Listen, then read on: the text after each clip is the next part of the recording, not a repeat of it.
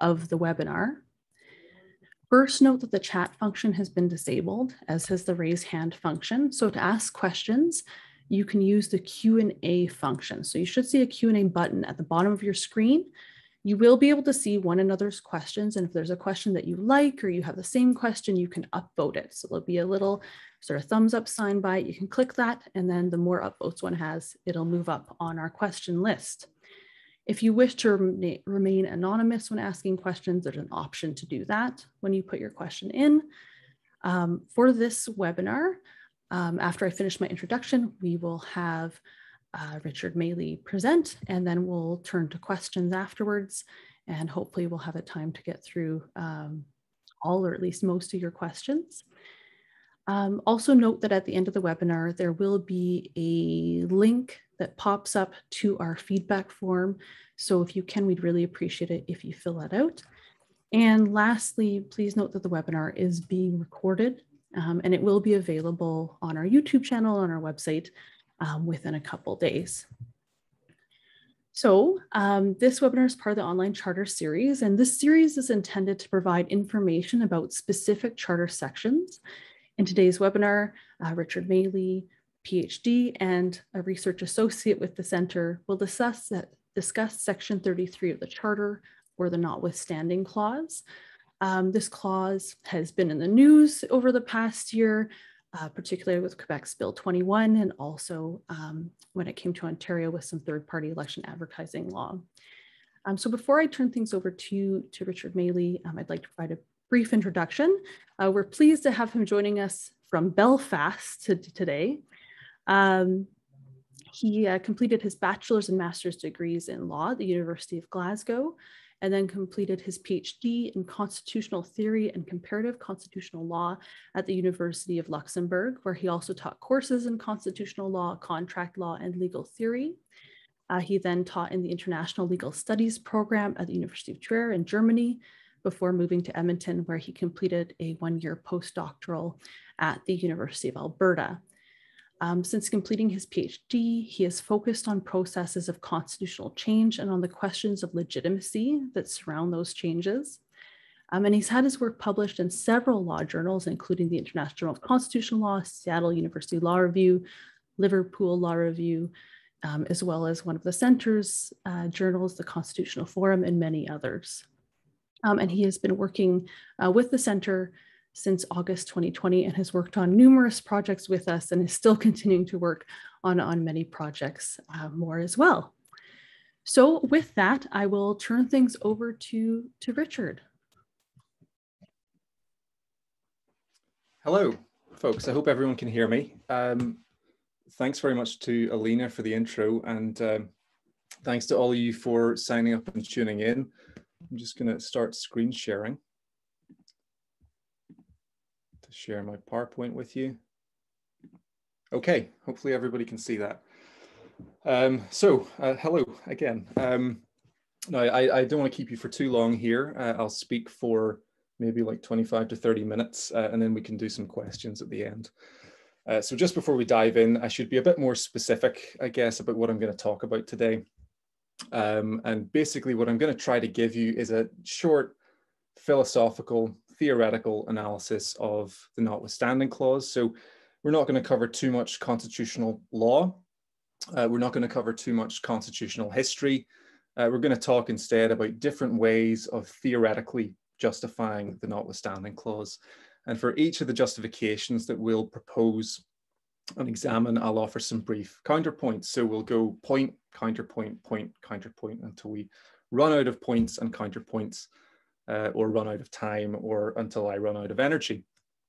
So with that said, I want to take a few minutes initially just to give you a quick primer on the Notwithstanding clause and to answer some of the questions that you might have if your only encounter with the clause has been through maybe occasional references in the news. I know there's been a bit more chat about the clause recently, as Alina said. So let's start with the where, the why, and the what. So where do you find the Notwithstanding clause? Why does it exist? And what does it say? Well, first off, we'll start with the absolute basics. The Notwithstanding Clause is part of the Canadian Charter of Rights and Freedoms. The Charter was passed in 1982, and it's itself part of a bigger piece of legislation called the Constitution Act 1982.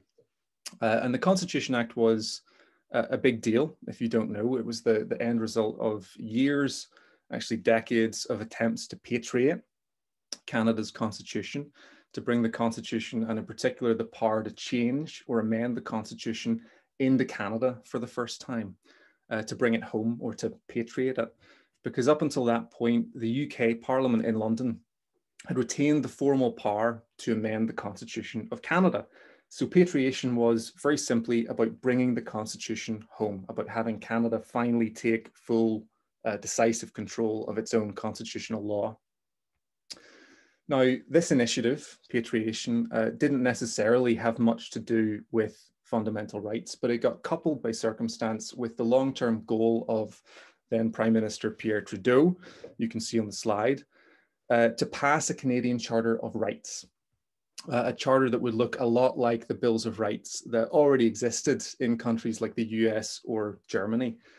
And this charter wasn't just meant to be a list of important rights. It wasn't just symbolic. It was meant to be legally effective and legally enforceable as well. And so the big thing that the charter was meant to do was to give courts the power to enforce certain individual rights against the state. And that meant giving courts the power to strike down or nullify legislation that infringes rights that are listed in the charter. Now, that specific kind of judicial review was a new thing in Canada. And it was a contentious idea because giving courts the power to nullify legislation that conflicts with rights means giving an unelected, unaccountable branch of government, the judiciary, the power to overrule an elected, publicly accountable branch, the legislature. And this meant taking a slice of power away from elected officials in the provinces as well as federally, which a number of provincial governments, especially Western ones, including Alberta, really didn't want. So a number of provinces didn't want to give up this particular slice of their power. And because Trudeau ultimately needed the approval of most provinces for patriation to succeed, these provinces had a lot of negotiating clout and power. And they were ultimately able to pressure Trudeau into adding a provision to the charter, the Notwithstanding Clause, that would let legislatures shield legislation from invalidation by the courts, at least under certain circumstances. Now, to understand what these circumstances are, we'll need to look at what the Notwithstanding Clause says. So it appears under Section 33 of the Charter, and it states that, I'm going to paraphrase a little bit here, it states that Parliament or the legislature of a province may expressly declare that an act or a provision of an act shall operate notwithstanding a provision included in Section 2 or Section 7 to 15 of the Charter. So what does this first part of Section 33 tell us? Well, it already tells us which institutions have the power to use the Notwithstanding Clause. That would be the federal parliament and the provincial legislatures. It also tells us that the Notwithstanding Clause only insulates laws from certain kinds of charter challenges, namely challenges that are brought under Section 2 of the Charter or under any of the sections from 7 through to 15. And these sections do contain a lot of really important charter rights. Section 2, for example, contains the rights to freedom of religion, expression, assembly, and association. Section 7 to 14 contain a lot of important criminal process rights. And Section 15 protects individuals from certain kinds of discrimination. So these are big sections. They protect some really fundamental personal and social interests. And yet, the Notwithstanding Clause permits legislatures to knowingly pass laws that violate these interests or these rights without the risk of their laws being struck down by the courts. So that's what the first part of Section 33 tells us. But the clause actually continues. And what it tells us in the subsequent subsections is that the use of the Notwithstanding Clause has a time limit on it, a time limit of 5 years. When 5 years pass since the Notwithstanding Clause was first invoked, the invocation will cease to have legal effect, and it'll then be up to the legislature to renew it again if it wants to. Now, there's no legal limit on how many times the clause can be renewed, but there is a sort of political limit. And the political limit is that within each 5-year period, the Parliament or the legislature will have been restaffed. There will have been at least one election in that intervening period. So there's a good chance that when the notwithstanding clause is up for renewal, it'll be a quite different group of people that are making the decision. This is the sort of insurance policy that's built into the clause, that if a particular government invokes it for partisan, purely ideological reasons, it's quite likely that a parliament or legislature with a different political tilt or slant will let it lapse or will repeal it. The important point being, invoking the clause is temporary. It's really not very likely that it'll be enforced for more than 5 years, although it is technically possible. Now, I think this is a good place to sum up what we've covered so far. So to reiterate then, the notwithstanding clause was sort of, I don't like the term, but sort of crowbarred in to the Charter at the behest of a number of provinces which wanted to protect their own legislative power.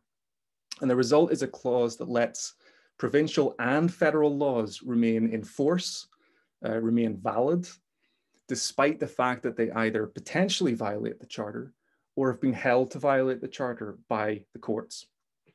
So this sounds like a really significant power, a power to basically derogate from constitutional rights. But it's subject to at least two important limitations. Firstly, that the clause only lets legislatures override certain specific charter rights, the rights in section 2 and in section 7 to 15 of the charter. And secondly, that a specific use of the clause will lapse after 5 years and will then have to be renewed by a newly configured legislature, one that's been restaffed via election. And another political limit, by the way, on the clause is that, and we will touch on this a bit later, but that most governments don't want to look or appear like they're violating rights, which means that most governments have a strong political incentive from the start to not use the clause at all. So we'll touch on that again a bit later. Now, I think that's as much of an intro as we need to what the clause is and what it does. And so I want to shuttle quite quickly then to the question that we're really here to talk about, the question of justification. And I'll pose the question, why is the clause justifiable? I'll pose it in a slightly more complicated way. Why should we give legislatures the ability to ignore or avoid judicial decisions regarding charter rights, to ignore or avoid their otherwise binding obligation to respect charter rights? Well, let's look at a few of the possible justifications for the clause. And the first justification that I want to look at, which is probably the one that most Canadian lawyers are most familiar with, is that the notwithstanding clause promotes dialogue between courts and legislatures. Now, what does this mean, and why would this, i.e. dialogue, be desirable? Well, let's think about what the Charter is. The Charter is a document, a legal document that contains lots of highly abstract, really vague moral language. It talks about things like liberty, security of the person, equality, equal protection, things that mean very different things to different people. And because the language of the Charter is so open-ended, so open-textured, there's no reason to think that courts are necessarily better at interpreting the Charter than legislatures. And in fact, there's every reason to think that democratically elected lawmakers, because they're elected and because they're accountable to the general public, should have a role to play in interpreting the Charter and should be able to respond meaningfully when they think a judicial interpretation isn't quite right. That's dialogue. A court strikes down a piece of legislation and the legislature then gets to come back and say, no, we don't think that was right. We think a better interpretation of the Charter would have upheld our law and we're therefore going to reenact it. So you have a judicial ruling on the one hand and you have a legislative reply on the other. You have a kind of dialogue, a conversation between these two differently positioned branches of government. The thing is, this isn't the only way that you can think about the notwithstanding process, about the process of invoking it. And to offer an alternative perspective, a counterpoint, I want to use a brief example. So I want you to imagine that I invite you to my house and I ask you to take off your shoes when you get there. So imagine that I make that request and you say no. You don't say, do you mind if I just wipe my shoes on the doormat? You don't say, do you mind if I put on a clean pair of shoes that I brought with me? You just say no. I'm going to come in with my shoes on, like it or lump it. Well, that's kind of how the notwithstanding clause works. A court issues a ruling, something more important, obviously, than don't wear your shoes in the house. And the legislature chooses to completely disregard it. Now, when you think about it in these sort of everyday terms, that's not really dialogue, is it? There's no exchange of perspectives. There's no effort to compromise. There's just this flat rejection. And the thing that makes flat rejection via the notwithstanding clause so problematic is that it's rarely necessary. Because the way that judicial decisions about the charter work is they give legislatures a roadmap of how to amend laws to make them charter compliant. The legal tests that courts use in charter cases make it possible in most situations to pinpoint where a given law slipped from compliance with the charter into non-compliance. So it'll usually be possible for a legislature to go back to the drawing board, make some probably very minor revisions to the invalidated law, and to enact a new modified version of the law, a version that takes the court's reasoning into account. Now that, I'd suggest, is dialogue. Because it involves the legislature replying in a way that shows that they've listened, in a way that shows a basic layer of respect for the court's perspective, while still maintaining the legislature's commitment to the goals that the invalidated law was meant to serve, because they are still remaking the same law, they're just modifying it. So that's a counterpoint to the dialogue argument. The counterpoint being that using the notwithstanding clause to simply reenact an invalidated law as it was is actually a lot less dialogic than the alternative process of making small changes, small tweaks to the law to try and make it charter compliant. Now, that's just the first of 3 justifications that I want to briefly look at here. And the second justification is different in terms of the way that it views democracy. So the justification that we just dealt with seems to assume that democracy is all about deliberation. It's about an exchange of ideas, not just between individuals, but between institutions, between courts and legislatures. By contrast, this second justification that I want to look at assumes that democracy is less about deliberation, less about dialogue, and more about popular sovereignty, about letting the people in a jurisdiction have their say and have their voice. And what that means at its simplest is that the people, the general public, should, as far as possible, be the ultimate judge of what government should and shouldn't do. That's popular sovereignty. So if the people of a province feel very strongly that an invalidated law should be reenacted via Section 33, then on this view, the law should be reenacted. That's democracy. What the people want, the people get. And the appropriate institution to give the people what they want is their legislature, the institution that they have staffed with people they have elected.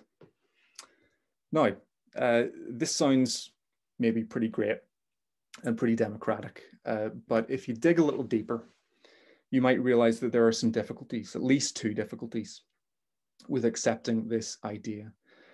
And the first difficulty is that this framing of popular sovereignty is quite quick to conflate the people with their elected representatives. And one of the reasons that this is potentially problematic is that although legislatures are elected, we know that their behavior in relation to certain issues might not reflect what most members of the public want. It might instead reflect, say, an attempt on the part of government to appeal to hardline supporters or maintain relative harmony among its party's MPs or MLAs or whatever. So think about the pandemic response in Alberta. You've sometimes seen quite high public support for various restrictions that the government has been hesitant to introduce because of dissent within the UCP and within the UCP's base. And without wanting to make any specific or further comments on that, you can use that as a good example of the way that a legislature can sometimes drift a bit from the majority will.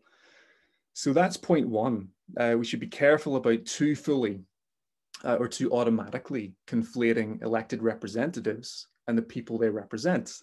These are two distinct groups with distinct goals that can drift apart. This then brings us very neatly to point two, which is that we should also be careful about being too quick to conflate a majority of the voting public with the people of a province or a nation, with the people of Alberta or Canada or whatever. Now, this might sound a little strange because we're accustomed, I think, to thinking about the will of the people as the will of a majority of the people. But of course, a majority of voters is just a very large subsection of the people. And so even if a majority in a given province do actually want a nullified law reinstated and do want to effectively override a particular charter right via Section 33, there's an extra logical leap required there to say that this is the will of the people. Now, at this point, you might think, nonsense. A majority vote is just how we have to resolve public disagreements and make decisions. You're never going to please everyone. So the only fair way forward is if governments do what most people want. Well, the thing is, Canada's not just a majoritarian democracy, it's a constitutional democracy with a Charter of Rights. And the whole point of a constitution with a Charter of Rights, I think, is to try and make sure that the laws and policies that a majority of the public want or that their government wants are compatible with the very basic fundamental interests of people who aren't part of the majority, i.e. minorities and individuals. So constitutional democracy is really about trying to represent the people as a whole. It's about letting the majority do what it wants, provided that it respects the most basic interests, the constitutional rights of people who aren't part of the majority. You're representing the majority by giving them choice most of the time, and you're representing the minority by placing a few limits on the courses of action that the majority can choose. It's about balance and compromise in the name of the whole, in the name of all people, and not just a majority. It's like if you have a bunch of kids, let's say you've got 5 kids, and you let them choose a game to play, you'll probably figure that the best and the fairest way to let them choose their game is by having a quick vote. But if the result of the vote is that 4 of them choose the game of beating up the 5th, you probably feel it's fair to ask the 4 to choose a different game.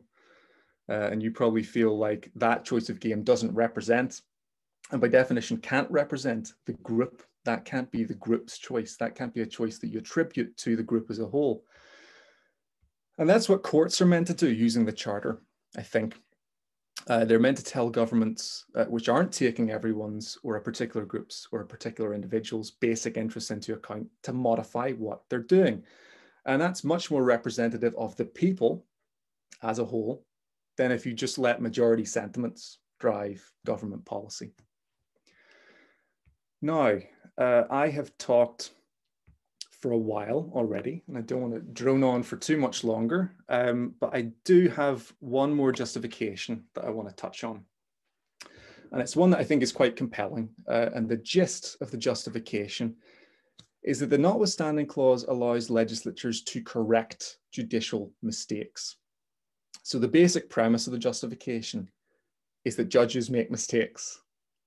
Now, historically, yes, correct, this is true. If you look at the US, which has had much more experience with judicial enforcement of rights than Canada, there have been long stretches of time, 30 years, 40 years, 50 years, when the US Supreme Court has imposed highly questionable, problematic ideas on the whole country through constitutional interpretation.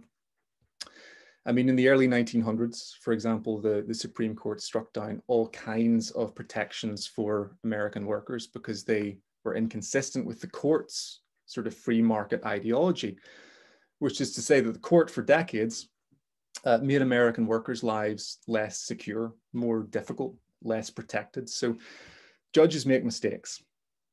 History teaches us that specific courts can move off in really problematic and indeed socially harmful directions. The important and sticky question, though, is what counts as a judicial mistake? Well, we can't set the bar too low. It can't just be about decisions that we disagree with, because then those are going to pop up all the time. It's got to be about something more. It's got to be about decisions that really are unreasonable, are grossly unreasonable, maybe in some basic sense. And I think for most of the time that Section 33, the Notwithstanding Clause, has been in force, this is the way that most governments have viewed it. They viewed it as a sort of nuclear option, a way for legislatures to jump in and intervene when the judiciary just goes that little bit too far. So there's been a kind of culture of restraint, political restraint surrounding the clause, which is good. It's a culture that encourages legislatures to let courts do their thing for the most part, and to respect their rulings, unless they just go beyond the pale, unless their decisions veer into the territory of sort of being grossly unreasonable. Now, I've got two quite different thoughts in response to that argument. And the first one is that the best way to identify and respond to a potential judicial mistake isn't necessarily to invite a knee-jerk reply from a particular single legislature. And the obvious but difficult alternative to this that invites a maybe more careful national conversation on the merits of a questionable judgment is to amend the Constitution, to change the Constitution in a way that shuts down the questionable or unreasonable judicial interpretation. Now, if you've followed Canadian politics for the last 40 years, you'll know that this is very, very hard. For most changes to the Charter, you need Parliament and 7 provincial legislatures that represent 50% of the population of all the provinces to ratify the amendment. And that's only happened once, back in 1983. But the big reason that this type of amendment hasn't happened recently, I'd suggest, is that Canada's leaders stopped trying to change the Constitution. They stopped about 30 years ago because they thought it was politically inexpedient and too tough. And that's not necessarily a good thing. It's not a good thing to be obsessed with constitutional change, to try and change your constitution all the time. But it's maybe equally bad to completely stop having national, interprovincial conversations about how a constitution might be improved from time to time. And I think one of those times when you might want to have one of those national conversations is when a lot of people think the Supreme Court has made a big mistake or a series of big mistakes. So that's my first thought in response to this, this particular justification. My second, quite different thought is about the culture of restraint that I just mentioned that so far surrounded Section 33. And the clearest evidence that this culture exists is that the federal parliament has never used the Notwithstanding Clause, and a majority of provinces have never used the Notwithstanding Clause. In fact, the only province that has officially used it more than once is Quebec, which has its own unique story when it comes to the Charter of Rights. So there has been a culture of restraint, a culture of generally not using Section 33 and showing a certain deference to judicial decisions regarding charter rights. But there's a possibility that this culture is now being eroded. And the thing that's maybe eroding it is populism, which at its core is about thinking that a particular leader or government is uniquely positioned, uniquely qualified to speak for the people and solve societal problems. And because populists think their preferred leader or government is so uniquely qualified to govern, they also think that anything that places limits on what their government can do is bad by definition. So judicial decisions that strike down a populist government's laws don't deserve respect or deference, because for populists, they subvert the will of the people, assuming that the will is being authentically represented by the populist government in the populists' eyes. Now, maybe this is obvious, but if this attitude, populist attitude, continues to become more prevalent in Canada, the notwithstanding clause could become something quite different from what it has been, something that's much harder, I think, to justify. Because if we have more populist governments, the chances increase of the clause being used not to target and correct judicial mistakes, but to basically avoid judicial oversight altogether. And I think that's probably the big danger that Section 33 poses in the coming years. Not making any predictions about what will happen or about how the political culture will continue to evolve, in what direction. But there's definitely a risk that if the culture evolves in a populist direction, the use of the notwithstanding clause could end up being normalized, which is to say that it could lose its identity, the clause could lose its identity as a nuclear option, as a way of responding to exceptional, serious judicial mistakes. And it could become more like an everyday tool that governments can use to get things done and to bypass the charter at their convenience, whenever the charter becomes inconvenient. So, it's kind of a bleak note to end on. I apologize for that, but I think I really do have to end there and take some questions. And I apologize in advance that because I'm a legal theorist and constitutional theorist rather than a Canadian constitutional lawyer, I might struggle with more technical doctrinal questions if you have them, but I'll do my very best. And while I'm doing that, just before Alina comes back in, I do also want to share a poll with you on the justifiability of Section 33, because I'd love to know your thoughts as a group. So I'm launching the poll now. You should be able to see it on your screen soon, and I'll hand over there to Alina with your questions. Thanks very much for listening. Thank you so much for that presentation, Richard. I think that was a really great presentation, walking us through how the clause came into place, and then also what some of the problems and justifications are with it. So what we're going to do is we're going to turn to the questions. As I noted at the beginning of the presentation, you can answer your questions by using the Q&A button at the bottom of your screen, and I will read out the questions for Richard, and I can see the polls going there as well. So the first question here, and I think they mean Section 33, they wrote Section 43, is in Canada, and you talked about this a little bit, but I don't know if maybe you want to comment on it a little bit further, is in Canada, has Section 33 been used by any government since 1982? Yes, so depends on exactly what the question is. If you're talking about Canadian governments, if you're talking about the federal government, then no, the federal government has never used Section 33. And in fact, if you're thinking about provincial governments as well, then it depends on what you count as a use of Section 33. By the way, is it very, very dark on my screen? Yes, you're a little bit dark, okay. I think. I'm going to quickly turn on the light. And I'm back. So it depends on what you count as a use of Section 33. If you focus only on those uses that actually became legally effective, there have only been, I think, 5 uses of the notwithstanding clause. So initially, Quebec used the clause just as a blanket override because of issues that it had with the passage of the Charter and the Constitution Act. Quebec felt that it had basically been cut out of the deal that Trudeau struck with the provinces on the passage of the Constitution Act. And so they protested by applying the notwithstanding clause to all of their laws. So to basically say that any Quebec law that violates the Charter will remain valid, notwithstanding that violation. That was in 1982, immediately after the passage of the Charter and the notwithstanding clause.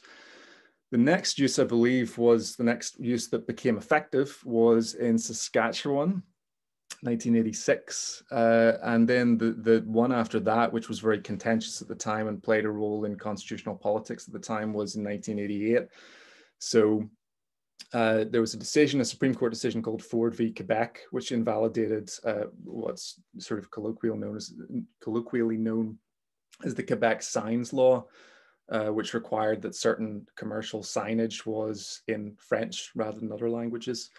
And after that decision was handed down by the Supreme Court, the Bourassa government in Quebec invoked the Notwithstanding clause to reenact that law. That invocation lasted, I think, for 5 years. And that was an important moment, by the way, in the attempt to pass the Meech Lake Accord at the time. So a lot of the Meech Lake Accord was a package of sort of Quebec-centric constitutional amendments. It was an attempt on the part of the federal government and the other provinces to meet Quebec's basic demands on what they wanted from the Constitution. Because they'd felt betrayed in 1982, there was a sense that it was important to do something to bring Quebec into the constitutional family in Canada. Whenever Bourassa invoked the Notwithstanding clause, a lot of, or a certain amount of support for that Meech Lake Accord started to ebb away, because there was a fear that the changes that Quebec wanted from the Constitution would basically enable them to do the same thing more and more. So that was 1988. You then have to wait, I believe, I hope I'm right about this, but I think you have to wait until 2019, until Quebec's Bill 21, for a use of the Notwithstanding clause that actually becomes legally effective. And then we had a use again in Ontario this year. The Ford government used it. They had a law invalidated by the Ontario Superior Court. And basically what the law did was it put restrictions on third-party spending on political advertising that would apply during the 12-month period in the run-up to an election cycle. That was invalidated on free expression grounds. And rather than, for example, narrowing the period to which the restrictions would apply, which I think the Superior Court suggested was one way around the charter challenge, the Ford government decided to use the Notwithstanding clause, reenact it without change, and that's the situation today. So there have been, I believe, maybe there's someone in the Q&A can correct me on this, but I believe 5 uses that have gone into legal effect. That's a long answer to a short question. Thank you so much, Richard. So this is an interesting question. It says, what are your thoughts on the potential applicability of Section 1 to the use of Section 33? Could it be said that the very use of Section 33 should be subject to judicial review under Section 1? I think there is an interesting argument that this could be the case. There seems to be nothing in the text of either section that expressly excludes the applicability of Section 1 to the use of Section 33. I'm trying. So this seems like a really interesting question. I'm trying to wrap my head around it, though.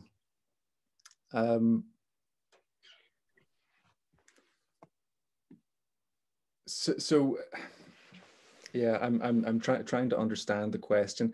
Maybe we should put a pin in that one and go back to it. Sure. Because it seems interesting.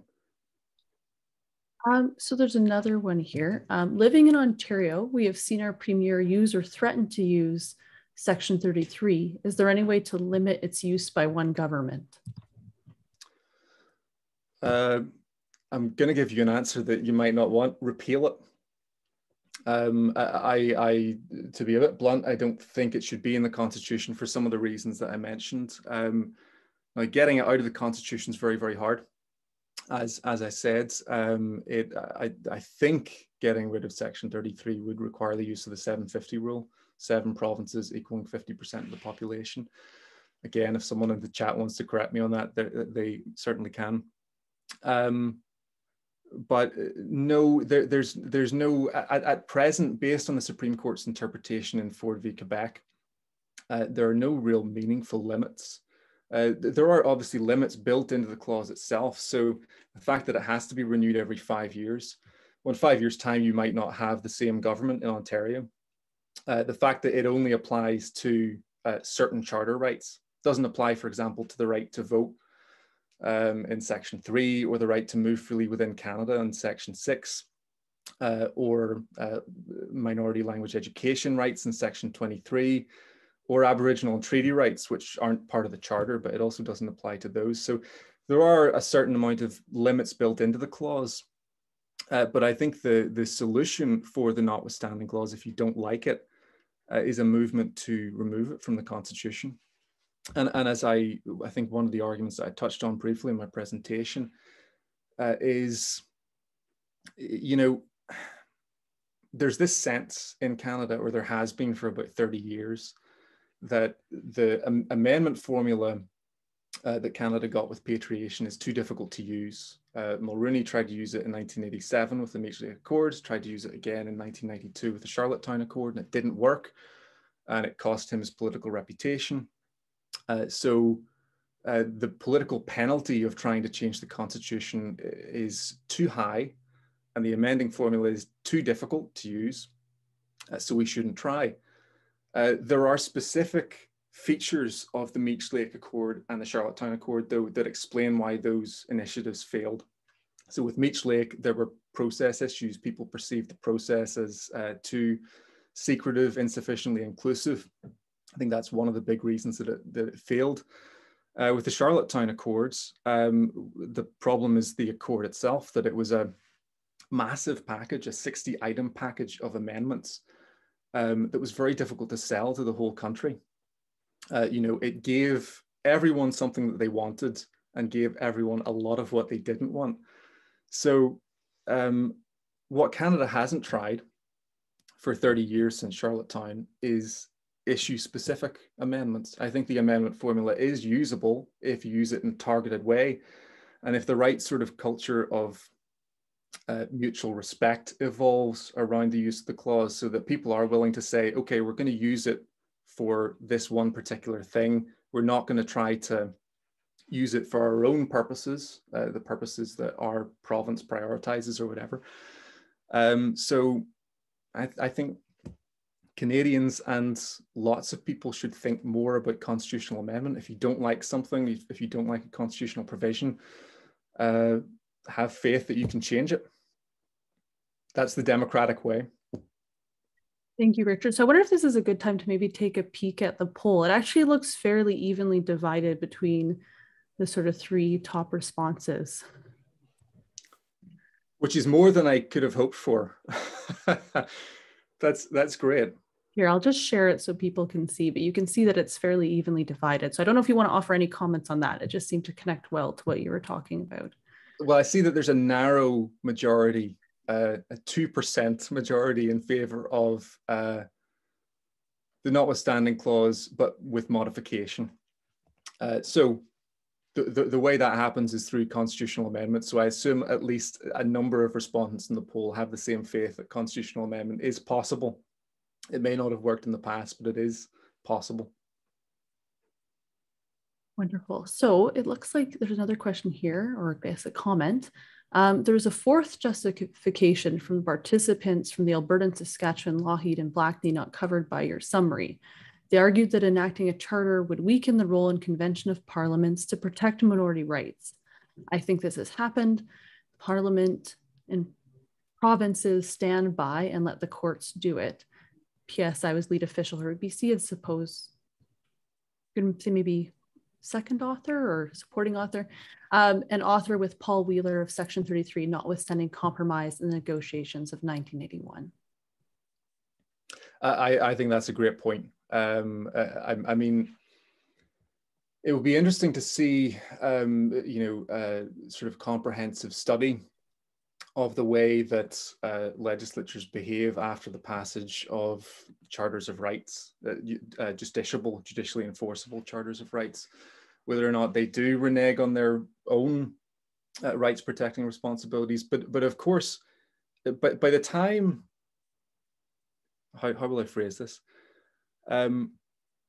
Judicial review is normally the worst, like the last ditch scenario. The ideal is that you'll have a charter that legislatures and parliament will factor into their decision-making processes at a very, very early stage.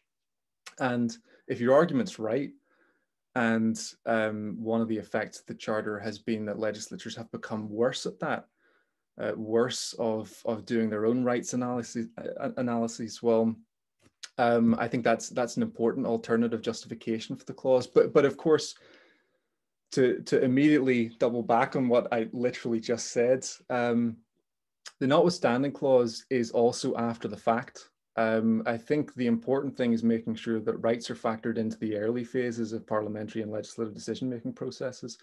By the time you get to invoking the notwithstanding clause, you've already kind of failed. You're already at the point of having just this blunt quasi-dialogue, as I described it before, where a court has issued its ruling and the legislature stamps down and flatly disregards it. I think that's a point that you don't really want to get to. So I take the point about the rights protecting role of legislatures, but I think that's ideally something that should happen at a much earlier stage in the process. Again, long answer to a short question. So this might not be a question that you're able to answer, maybe one of those that requires maybe a little bit more research or thought for future. But it says, thanks for your insights. At risk of going slightly off topic, I advocate for ratification of charter rights by all provinces. Currently, only Quebec has protection for property rights and is quite minimalistic. Under Old BNA Act 1867, division of powers, property rights is handed over to the provinces, but ironically, only Quebec enacts constitutionally weighted charter of rights, including property rights. I think you're right, Alina. I think that's what I'm going to have to pass on. That's just sort of outside of my expertise as a legal theorist and a comparative law guy. So we're just going to hop to there's someone asking this technical question, and so I'll answer part of this. It says, could we have the slides or an article about the discussion today? So first, with respect to the slides, we'll be posting a recording of this webinar and we'll have the slides with it. And there was an article, I know, Richard, that you wrote in 2019, and I'm going to paste the link in response to this question so all attendees can see it in the answered. You had written in Constitutional Forum, but I don't know if you had anything upcoming or anything else in the works.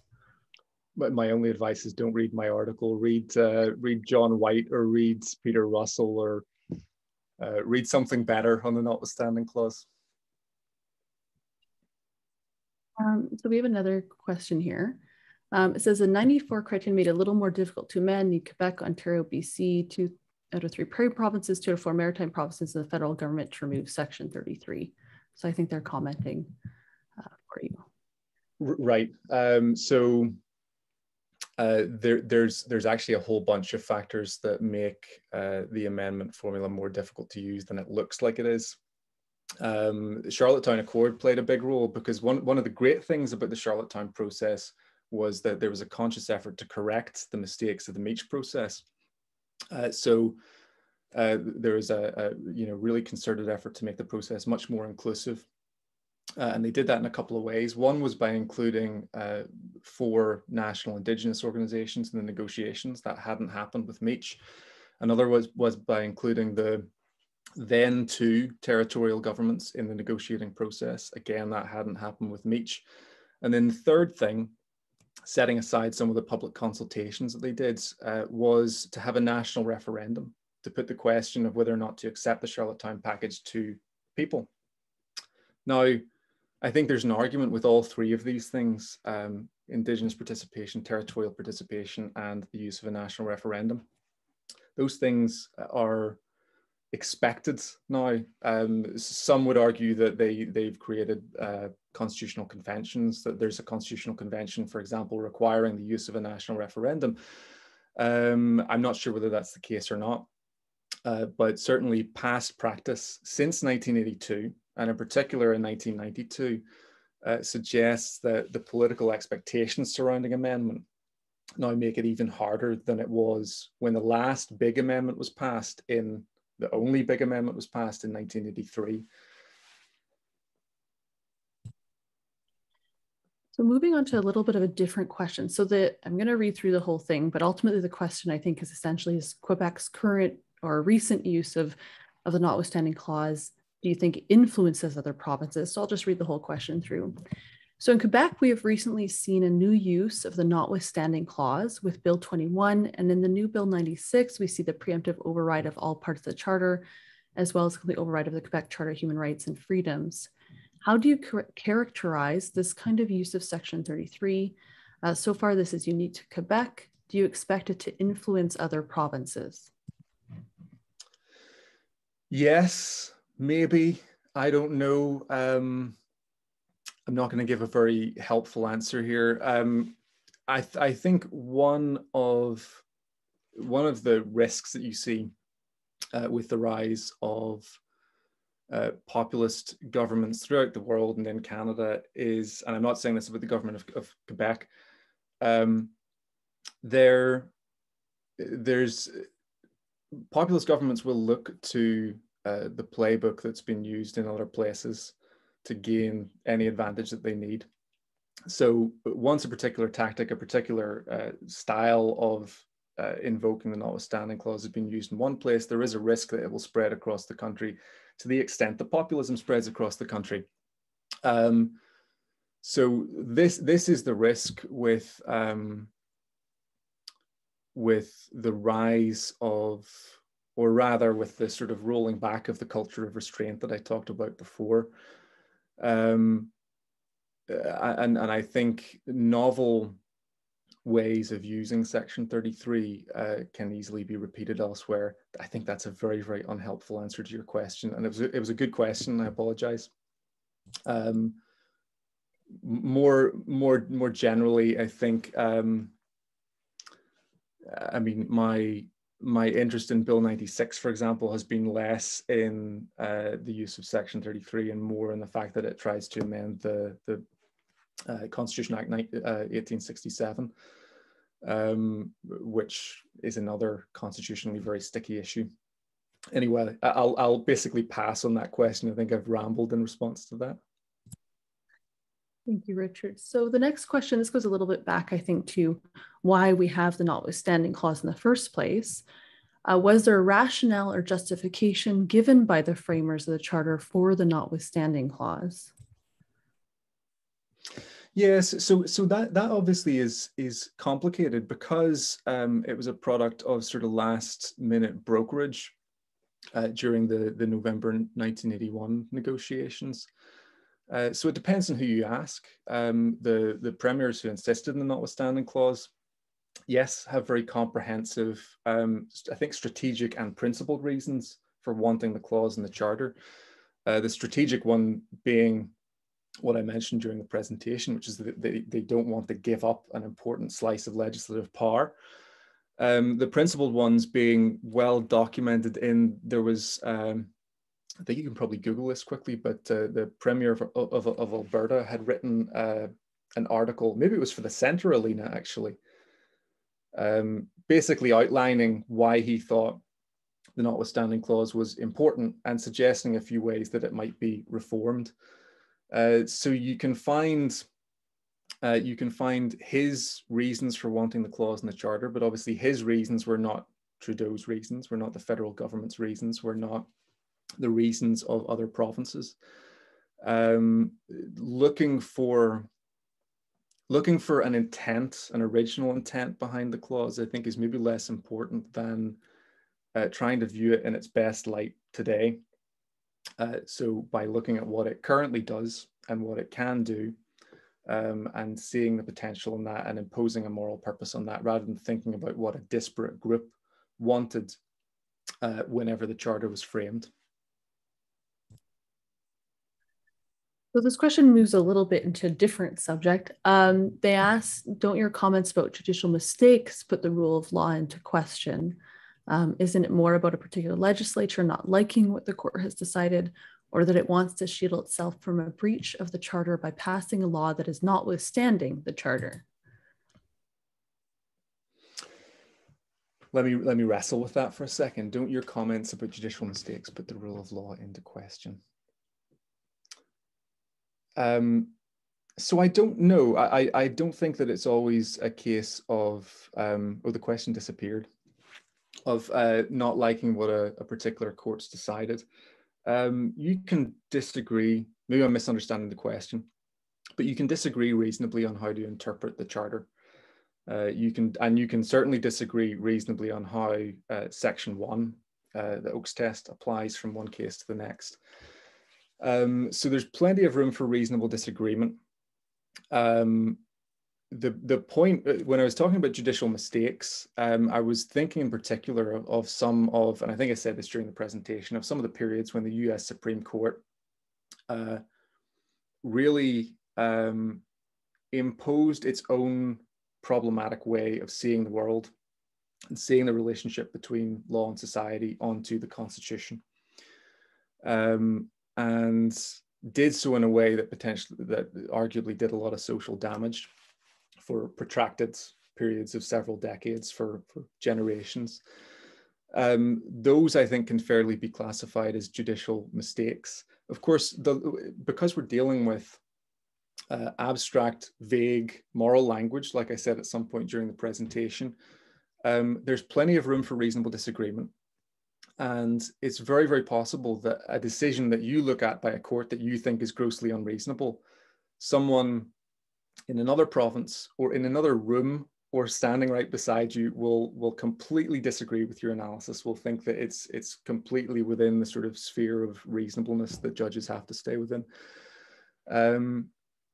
Does it put the rule of law into question? I'm not sure. I'm not sure if I understood that section of the question, but I think there is one of the things that does make the notwithstanding clause potentially justifiable is the fact that there is no neutral, no self-evident way to interpret the type of abstract provisions that you find in a constitutional Bill of Rights like the Charter. There is room for reasonable disagreement, and there should be ways. There should be ways to respond whenever a court maybe looks like they get it wrong. Can you say conclusively that they've gotten it wrong?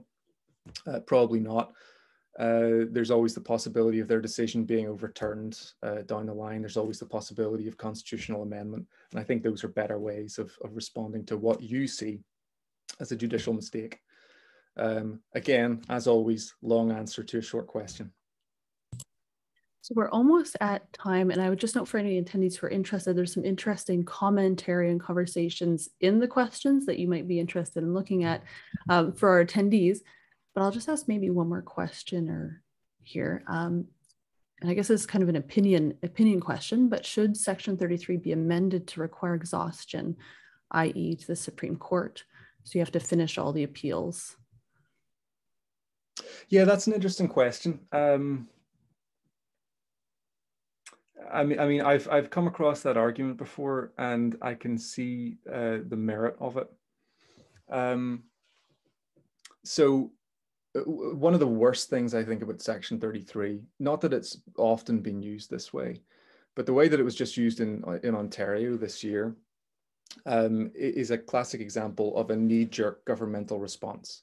And I think as far as possible, when you're dealing with fundamental rights and when you're dealing with judicial interpretations and legislative interpretations of fundamental rights, I think you shouldn't have the possibility that a government can immediately come back and basically wipe out, disregard a judicial interpretation that, you know, I've read the Ontario Superior Court's judgment that the Ford government overrode the Section 33, and it's reasonable. There should be room for a more considered response, and maybe letting a case work its way through the appeals process is a good way of doing that. Wonderful. So, I mean, we are at time. Perhaps there's one question that might just be interesting that maybe won't be too long to answer, sure. But someone's wondering if there's any other countries that have similar clauses. I don't know if you have an answer to that. So that's a great question. That's a pet peeve of mine as well. Something I see in the press all the time is that the notwithstanding clause is unique and uniquely Canadian. And that's said usually in a pejorative sense. Like, can you believe that we're a complete outlier? No other country in the world has a clause like this. This is crazy.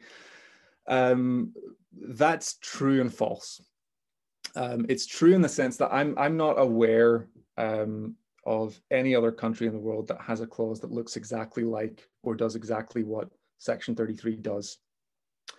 But, you know, I'm sitting in the UK right now. In the UK, because parliamentary sovereignty is sort of the fundamental principle of our system, We don't have judicial review in the sense that Canada has it. Judges, courts cannot strike down acts of Parliament that violate human rights listed in our Human Rights Act. So our default setting is the use of the notwithstanding clause. In effect, we have a blanket notwithstanding clause because we have this strong system of parliamentary supremacy. The default setting is that courts cannot invalidate acts of Parliament, and acts of Parliament remain valid notwithstanding any violations of human rights that are listed in our Human Rights Act. The same is true of New Zealand, and the same is true, for example, although in a specific way that I won't get into, of the Netherlands. So there are lots of other countries around the world that actually move much further in the direction of parliamentary supremacy than Canada does with the notwithstanding clause. That doesn't mean that I like the notwithstanding clause, but it does mean that the claim that it's unique and uniquely Canadian and that no other country does this isn't really accurate. Thank you so much, Richard. I think that's maybe a lovely way to wrap up. Just a note for our attendees, the executive director of the center actually posted the link for Premier Peter Lougheed's lecture about the notwithstanding clause. So you can find that if you sort of scroll through the open questions in case anyone's interested in looking at that. So thank you so much, Richard. Your presentation was wonderful. And I think there's been a really great conversation. I'm really sorry to our attendees that we weren't able to get through everything.